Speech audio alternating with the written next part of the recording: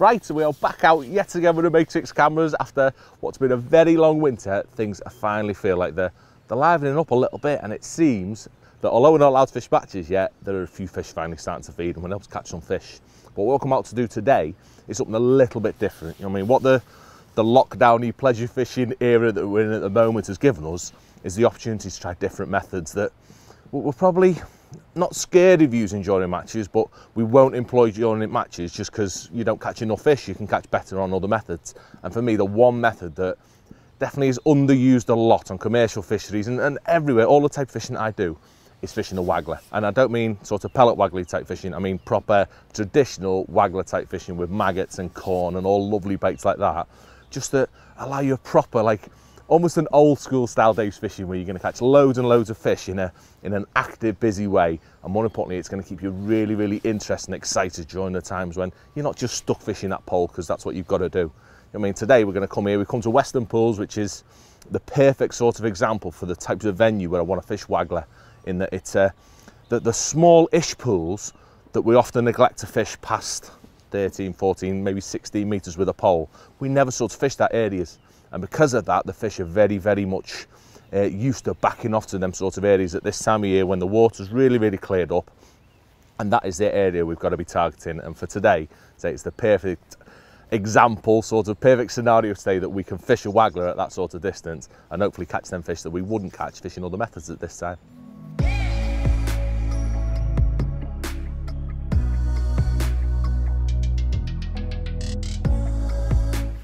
So before we get to have a little play and hopefully catch a few fish, I'd say with this one, without getting too tackle pluggy or anything like that, it is definitely worth running through kit that you need for just to make the most out of your day if you're going to fish a waggler, because it's definitely one of the situations where having the right kit, you know, and not specific brands or like that, just the right kit makes it such a nicer way of fishing and just makes things work better.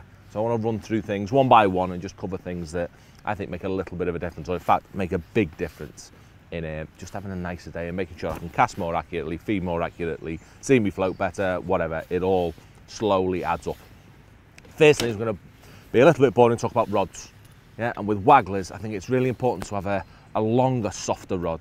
I mean, we're fishing for silvers in this case. We're fishing for F1s, eyed, roach, skimmers, Unos, bit of everything. So the last thing I need is a really powerful pellet wagglery sort of rod. I want something a bit lighter that's going to cushion them fish when I'm striking at them and also allow me to fish much, much lighter, which I'm going to need to do to get bites off these fish. So for me, a 13 or a 12 in a few cases if you've got a short chuck, but a 13-foot light waggler rod, it just makes it dead enjoyable. Yeah, for me, a personal opinion, I just like a nice long rod that it just feels nicer to use and cushions everything, allows me to cast lighter floats to the distance, just makes it a pleasure to fish with. The rod's the first choice. Next thing's the line. Yeah, and this is really, really important when it comes to, for all forms of waggler fishing for me, it's the line that dictates your accuracy.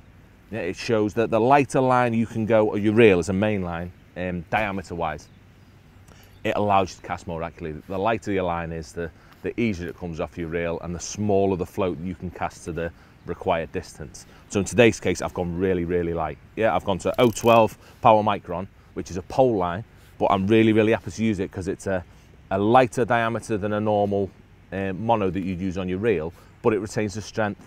So as long as I'm not hooking many carp, I might hook one or two, but as long as predominantly the amount of fish I'm going to catch a small fish that aren't going to pull too hard, by using a line of 012, I've still got the breaking strain of what, 3.5 pound, which, I mean, you'd happily use that if you're waggler fishing for carp, but it's just got a little bit more finesse to it, but with zero stretch pretty much because it's a pole line. So I've got that loaded on my reel.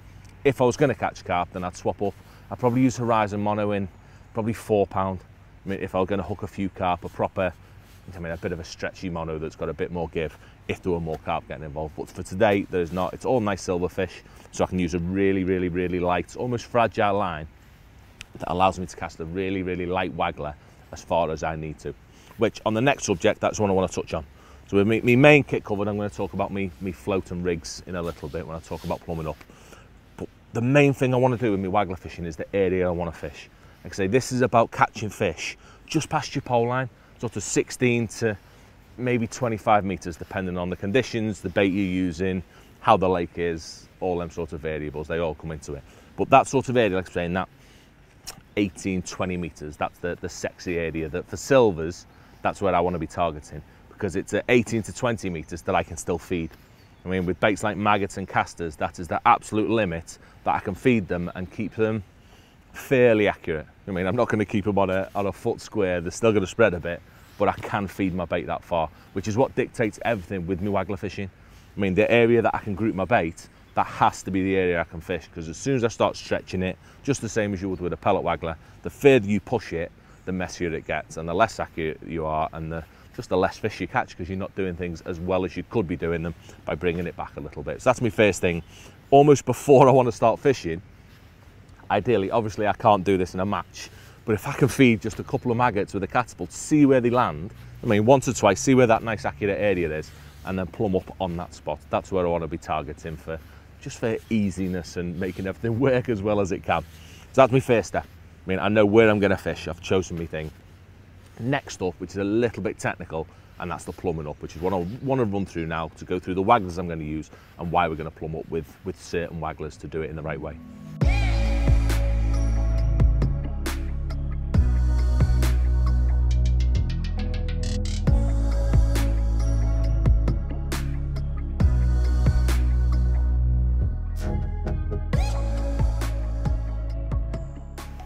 Right, so quickly, before I go through the actual plumbing up, which is probably the most daunting thing with waggler fishing, where people go a little bit wrong and struggle to do it right. But first, before I go through the plumbing up process, I want to talk a little bit about setting up of the wagglers and waggler choice. Because I do things pretty much in two ways, depending how far I'm casting, how windy it is, and what bait I'm using. Sort of dictates how I set my waggler up and which wagglers I use, which is a bit confusing, but let me babble about it. Hopefully I'll be able to put it across in the right way. Today I'm fishing for silverfish, roach and eyed, maybe an odd F1. So I want a very, very light waggler, and it's very, very, very, very, very, very unlikely that with the lake that I'm fishing, with the conditions the way they are, I'm not going to have to change my waggler today. So I can pretty much get away with having a fixed waggler on the line. I'm not going to have to worry about changing, do you know what I mean, changing anything. The light's not going to change. It's all, I'm in the perfect situation here. I'm the tailor-made peg for waggler fishing. So I'm able to fix a loaded waggler onto the line, which I'm a big fan of for silverfish. I like a loaded waggler because you tend to use a nice finer bristle with a loaded waggler. It's just how they come. So I can see a lot more bites. And when it comes to a loaded waggler, it's simply a case of fixing it on the line with some number 8 stops. Yeah, that's Andy May's taught me that from years and years and years ago. Just a little bunch of number 8 shots either side, probably 3 on one side, however many below it. They allow you to move it nice and easily. So stops are a great thing on the line because they're not like shot, they don't damage your line, and you can whiz them up and down really, really easy. They're probably the safest option after a line stop if you just want to use a straight line stop, but that's for something else in a minute. So with my loaded wagglers, let's say I'm really, really happy to fix them directly on the line without any quick change, whatever's, you know what I mean, straight on my line. What I will do, however, is that although I've got, in this case, I've got a 1.5 gram weight loaded into my waggler, I'll often mess about with the size of wagglers. Do you know what I mean? That's often interchangeable, so I can ping it off, and I might put a more buoyant waggler on to put a bit more shot down my line, things like that. So there is still some versatility if required, but say most of the time, a nice little 1.5 gram waggler with a 1.5 gram weight in the bottom gives me enough shot to play with. Say in today's case where I've got 5 foot, I've still got enough shot on my rig to play about and do what I need to do, which as a quick run through, it's just a case of 5 number 10 spread all down my line. I mean, it's pretty much, I always find that when I am waggler fishing on a commercial, it seems to be the way it's shotted all the time. It's just strung shot down the line. There's never any situations that I find in my own fishing where I've got to put any line on the any shot on the deck or bulk anything up. It's not the way you're going to fish, because you're loose feeding. It's always about a slow fall, keeping it tight and letting that bait go through the water. So that's how I'm going to have it done for silverfish. If I was fishing for carp, I have it a little bit differently in that I have fixed wagglers that I can, interchangeable wagglers that will be on a, what are they called, Dad? What are we going to call them? Quick change sleeves on it. Float adapters, that's what they're called, float adapters. I'll have a float adapter onto my line just with two line stops, or 1 line stop above it, 2 line stops below it, and I'll fix it in that way with very, very little shot down the line, because with the different floats that I use when I'm fishing bigger baits or when it's windy, these floats allow me to shot them up with a little pack of sort of brass rings that I can shot the entire float's capacity on the float just by interchanging these little rings. makes it really easy to change my float without having to mess about my rig. But we're not fishing in that way today, so I'm not going to bother with going through that. So next up, I'm going to go through plumbing up. Yeah, and the first step is what I want to do with plumbing up is at the minute I've got my rig shotted perfectly, so this float is shotted down to that. So it's got minimal buoyancy, in which if I were to try and shot it up, it'd be nearly impossible. It's never going to pop up. I'm never going to see what's going on. So what I do to shot up is ping my float off, and that's got a 1.5 gram float on at the minute, and I'm going to swap that for a great big, silly buoyant 4 gram float that's going to be like a lighthouse when it pops up, but it gives me that buoyancy that makes plumbing up so much easier. And literally I'm going to whiz a 10 gram plummet on. So I've done this in a few ways. My mate Andy likes putting an SSG on the hook. I mean, whatever you need to do, as long as your plummet's little. The last thing I want to do is cast a 30 gram plummet. Yeah, it's like casting a helicopter. It goes all over the place. I want a nice small plummet that still leads the way to my peg and doesn't make a mess. So with that done, we're going to chuck him in, get a little tangle, and hopefully see what sort of depth we're getting. So this has obviously been pre-plumbed up, so I know it's going to go. So that'll go under, but give it plenty of slack, and see how that pops up. So because the float is so buoyant, it comes up nice. Yeah, and I say I've pre-plumbed this up already, so I know that if I literally take off a couple of inches now, so with these stots, like I say, they're lovely and easy to move. I can just whiz a couple of them at a time. I'm going to take what? I'm going to take 5 inch off, 4 inch off, just to begin with. Just to hopefully show you now that that float may only just come up, or might not come up at all now, because I think I was about 6 inches over depth before. In that same area. I'd say this time the float, don't think he's going to come up. I reckon I'm just off. So it's really easy with such a buoyant float. It's really easy to gauge what's right and wrong, and now I can just sneak it up a couple of inches at a time until I just start seeing that bristle, and then I can go from there. I know exactly where I am, whether I want to be dead depth, whether I want to put a bit of line on. So this float will let me see exactly what's going on, whereas if I plumbed up with a float that wasn't as buoyant, I'm just going to put, what am I going to put on? I'm going to go 2.5 inches more, and we should just see the bristle now.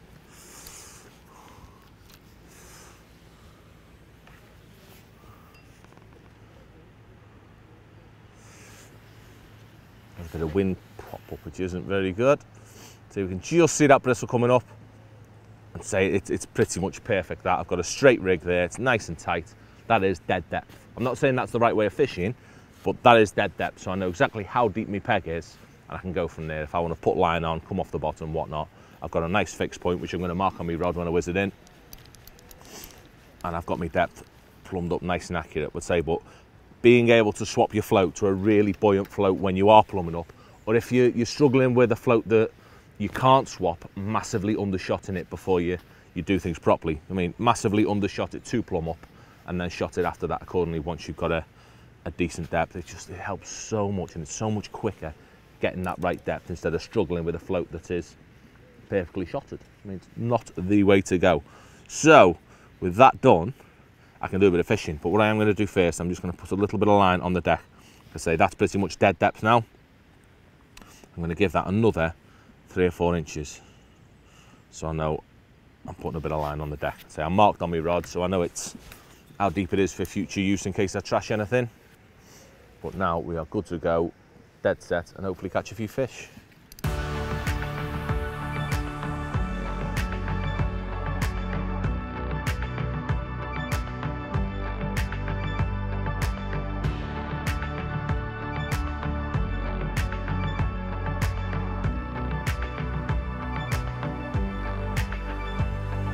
So quickly, I'm going to impale a couple of maggots on. So I've got a decent hook on, I've got a size 16 on.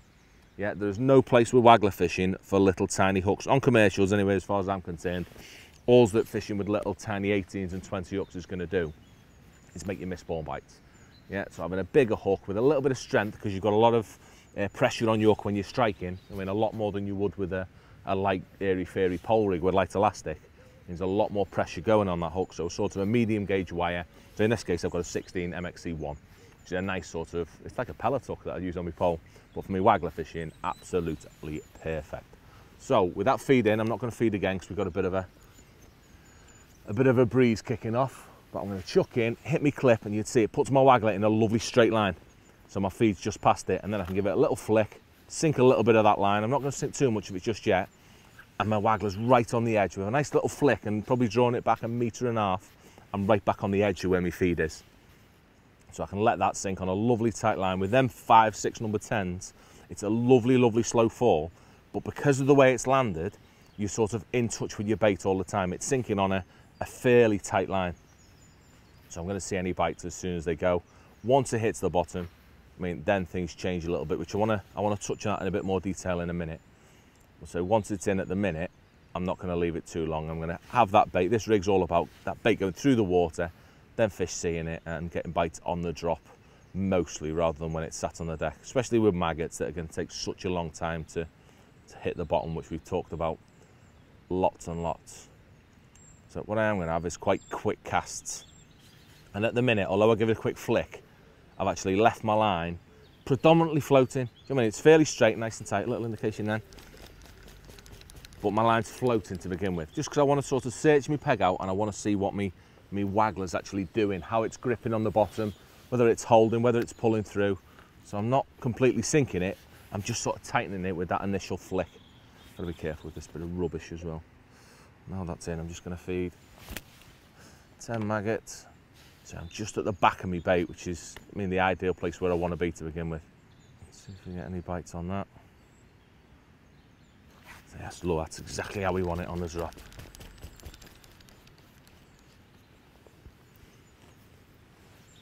So there's no need to go mad with the feed, blasting in loads and loads every cast.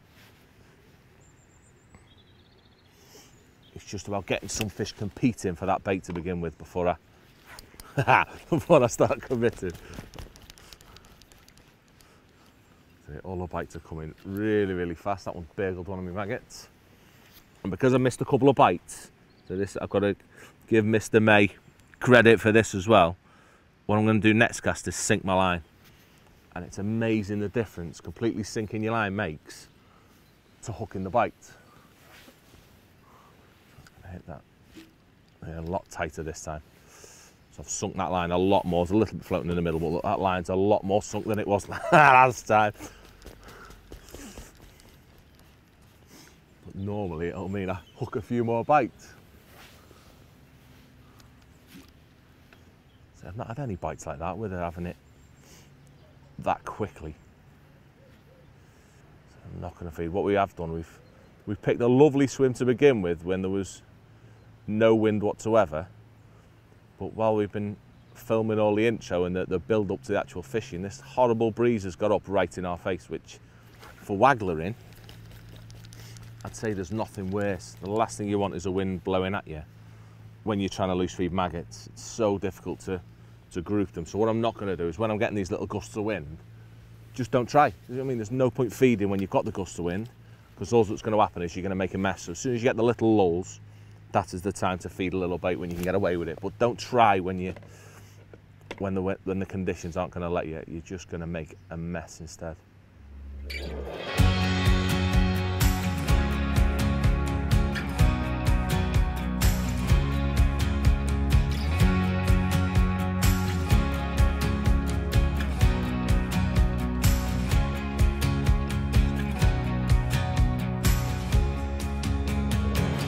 So we've gone in, and what have I had? I've had 5 or 6 casts, and we'd had a sneaky go before we started doing this, and it was quite good.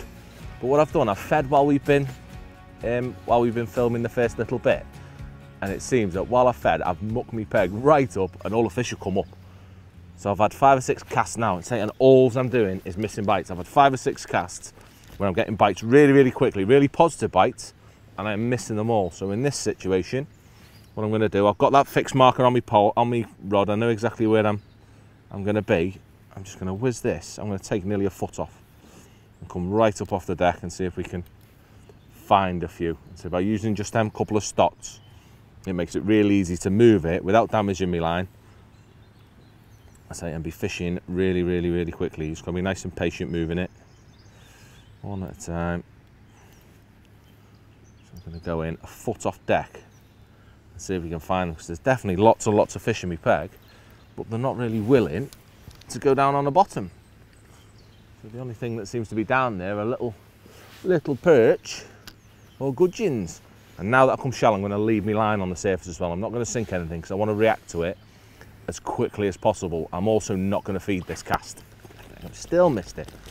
So I'll give it another chuck and I'll take another foot off if I need to, just to try and find where these fish want to be. There's definitely lots of fish wanting to be off the bottom. You find that a lot this sort of time of year. As soon as you get the little bit of sun, I mean, the fish is so quick in, wanting to react by come up and warm themselves as fast as possible. So I'll tell you what I'm going to do. You find that often they'll sit off bottom, whether they want to feed or not, they don't want to be on the deck. I'm just going to go in with a single maggot instead of a doublet.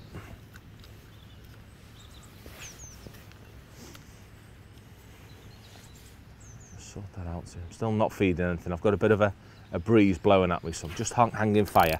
So as soon as I put a single maggot on, that's fixed in. It's so crazy. It's not like it's little tiny fish giving you bites that so many people are blaming it on. It's just that I'm at the wrong depth, and especially fish like these, like eyed, they are a nightmare for taking your bait in, spitting it out, but giving you a bite, and you miss all the bites if you're not tight to your hook bait and not at the right depth. So having a rig that allows you to change your depth really easy when you need to, so it can be absolutely vital. And this is a lovely one.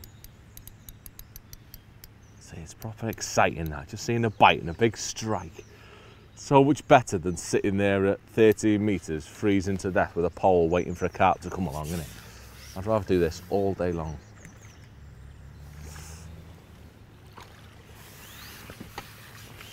See, proper. And what was that? What we're going to say, he was a foot off the bottom, that one, but the bite's come on the drop. So that's got me a 10-ounce side that I wouldn't have caught if I'd have just been a stubborn bum and stayed on the deck. With that said, I've got a bit of a gap hopefully now that I can feed some bait. There's a ripple, but I can't feel much wind. So before I go in this time, I'm going to feed some bait. So not too many, probably about 10 maggots. See if we'll get where we want to. Just.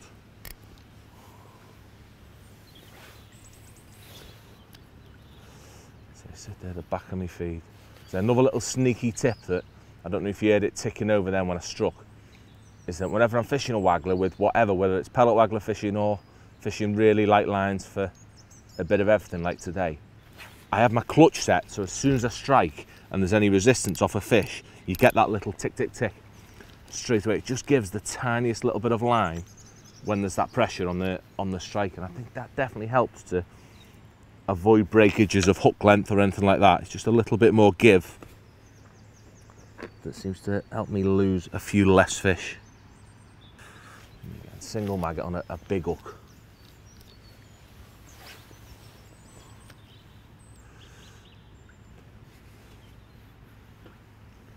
See what happens. That's like settling lovely. You can see every single individual shot on that bristle registering. It's quite a fine bristle. There's only it's a 2mm bristle on that, which for a waggler it's quite a delicate bristle, so I'm still able to show up every single number 10 as it settles. So it's so important because you get that many indications through the water with fish, either just giving you liners or whatever else. You just see things happening. See, that ticks over straight away. As soon as I strike, there's that tick tick tick of it giving a few, and then if I want I can just tick it 2 more ticks over on my reel and I'm playing my fish properly all of a sudden. This is something different again. This might be an F1 or maybe even a big chubs. We've had a couple of chub already and this is feeling promising. Definitely feeling promising. The same again, off the bottom. It's a foot off bottom and we're catching great big silvers that just don't want to be on the bottom. Well, this might not be silver, this might be carp shaped. He's a big lovely F1. Oh, we missed him.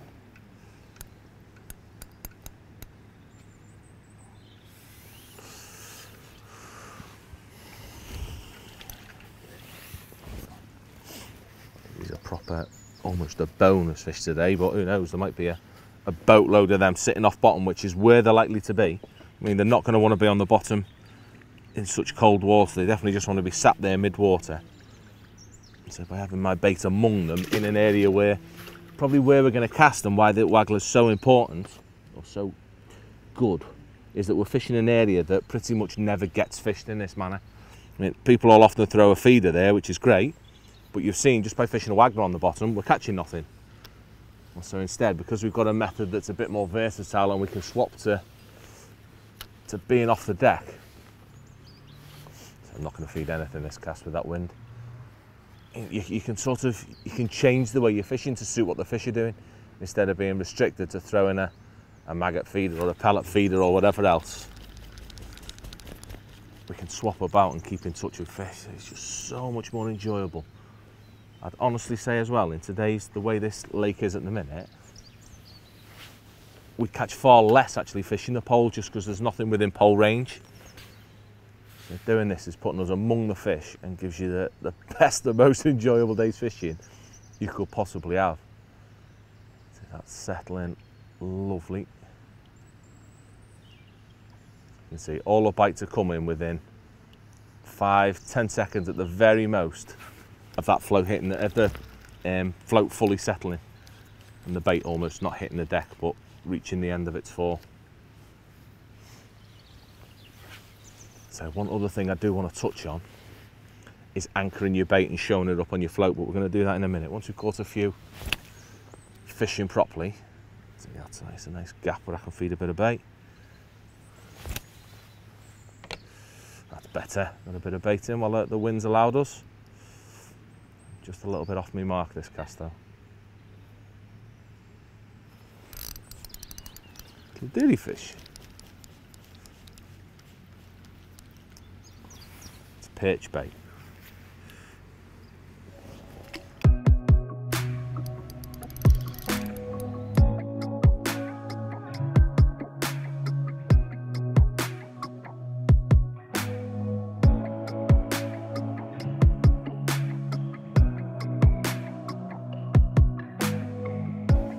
So we had a little bit of fishing and mega enjoyable for how it is today. You know, we're catching plenty of fish on the drop and everything wants to be shallow today. What I do want to talk about though, in a way that we can't really show up on the camera, so it's something I want to talk about, a bit of a technical thing when it comes to waggler fishing just towards the cameras, is that when fishing on deck, things change a lot. I mean, it's great when you're fishing shallow, you're getting bites all the way through the water, you're seeing bites relatively easy on a waggler because you've got a suspended bait. So anything shows up great as long as your droppers do. When fishing on bottom and you're having to wait for bites, then things can definitely change a little bit. And leading on for like the way I fish a pole, you've heard me talk a lot about fishing sort of a curve in my rig, which is vital when you're fishing a pole to show up, to make sure your bait's incorporated into your float. I mean, any movement of your bait shows up as quickly as possible on your rig. And the same thing has to be brought into it, even more so for, as far as I'm concerned, when it comes to waggler fishing. I mean, getting your bait to show up on your bristle is everything, and it's so much easier to do on a waggler as long as you know what sorts of things you're looking for. So what I'm sort of focused on when I'm doing this is when I'm using heavy enough baits to anchor. That's probably the main property that you're looking for. It's very difficult to get maggots to anchor on the bottom because they're so light. But whenever you're using heavier baits like pellets, corn, I mean sometimes maggots if conditions are perfect, but bigger baits that have got a bit of anchorage to them that stay on the deck, it lends it, it's sort of easier to get it to do. You've got like a little plummet on the end. So what you're trying to achieve is by casting out, you're letting your rig settle on a tight line. And in an ideal world, it stays tight from the moment it lands on the water when it lands in a straight line to when it sinks on the bottom and then your float literally drags it along. I mean, in a perfect world, that happens. It doesn't always happen all the time though. Often you may get an indication on the way down which makes your bait land straight. You might twitch it and make your bait land straight. You've not always got a tight line. So ensuring that your float is registering to your bait on a waggler, for me, it's everything. And all you need to do that by is either by leaving a little bit of line on the surface, just to act as a little bit of a sail, but that needs to be done within reason. Because if you leave too much line on the surface with the wrong bristle, then you're going to drag it under. But sometimes leaving, like today where it's perfect, it's not too windy, but there's a bit of surface movement, leaving a little bit of line on the surface can just drag that waggler from sort of that when it's a straight rig in the water, when your rig's settled, to just as it edges, you just see it go down just 2 or 3 mil, or a bit more in that case, so you can see what's going on. but it can just be a couple of millimetre difference on your waggler just showing up, and it tells you that that bait is anchored and that curve's taking place, because your waggler wants to drift away, but your bait's staying where it is. And what you have to do to sort of stay in touch with it is use the correct bristle and the correct float for on the day. And see, if it's really towing, you might want to use a straight waggler that really does have a bit of buoyancy to it, that you can still see it happening, but it's not going to sink underwater. It's not going to drag your float underwater because it's got such heavy anchorage to it that it sinks it, because it's got a really light, less buoyant bristle. By beefing it up, by using different floats with bigger bristles, so often that's my sort of choice, about a 3 miller, you've got enough buoyancy to keep it there, and it actually helps you stable things up. So you're never fishing dead depth, which would mean that your bait moves really easy. You may be fishing 6, you might even be fishing 12 inches over depth in some cases, but as long as you're letting that float move to the point where it sort of stiffens up and stays, then you know that's happening, and it allows you to see bites so much easier. When you're getting bites sort of slowly on the bottom, when you're waiting for bites and your bait's been on the deck for X amount of time, 30 seconds plus, then by letting your float move about a little bit by how much line you leave on the top, can definitely lead to just it tightening up, and you're seeing so much more what's going on. And it's them little tiny indications that are often then great big fish that are just, they're wary, they're not just going to nail it and go straight away, they're going to just mess about with your bait at this time of year, and keeping things tight just puts a few more fish in my net and lets me see what's going on that little bit better.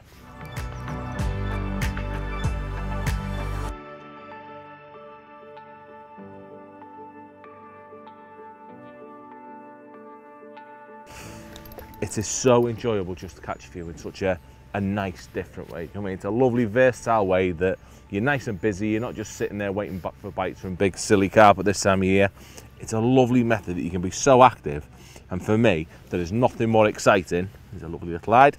Nothing more exciting than that waggler going under. And so with a few little sneaky tweaks, you can make sure you can do it a little bit better and really, really make the most of it. So you miss a few less bites, keep your feet a little bit tighter, and ultimately catch a lot more of them fishies. So hopefully that was a nice little technical wagglery one that's been a little bit of enjoyment while we're all stuck at home. Don't forget to like and subscribe for a little bit more content and some great more videos on the Matrix YouTube channel.